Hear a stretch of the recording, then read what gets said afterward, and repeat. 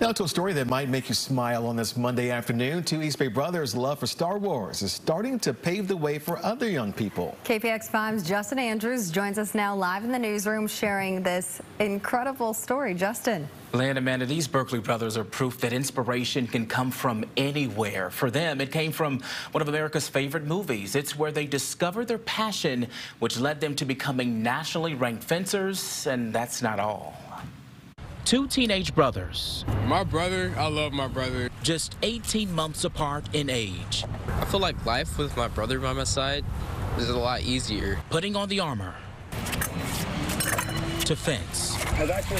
There, you got me. They say it's a freedom to explore. I like Star Wars. I like the sword fighting, and I like everything about a Jedi. 16-year-old Jabril Green found his passion when he was only 9, asking his mom, "Can I be a Jedi?" She let me try it, she exposed me to it, and here I am now. Both Jabril and his older brother Umi are nationally ranked fencers, competing in many tournaments throughout the country, aiming for the Olympics one day.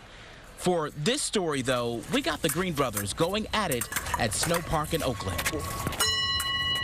I love fencing. Like, there's so many things that you can master in fencing. The brothers are mastering the sport. Epee is the heaviest weapon, and it has the biggest bell guard. Now, even as teenagers, some would say they've mastered life. They're filmmakers, instrumentalists, and published authors of a children's book, Can I Be? And what made me write it was the lack of, I guess, inspiration that kids had as far as like people letting them know that they can be anything. Yeah, there's people telling them that they can be something, but how are they going to become that? Not only can you find their book online, but it's on the shelves at 39th and Martin Luther King Jr. Way, too.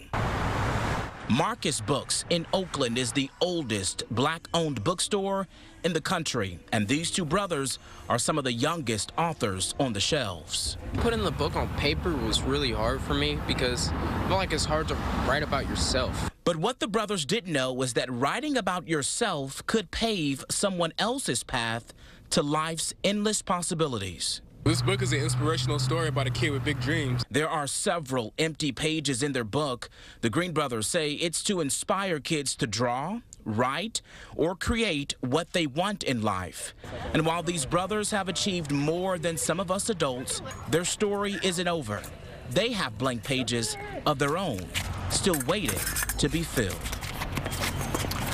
All right, so I just got the phone with the mom. She says they're in a fencing competition right now in San Diego. They're still chasing that dream to be in the 2024 Olympics. And at the end of that interview, the two fellas said this: no matter where you find yourself in life, your story is not over. I think that's something we can all take away this afternoon. We're live in the newsroom. I'm Justin Andrews, KPIX 5. Yes, Motivation Monday. Okay. I like it. And to answer that question, can I be? Yes, they can.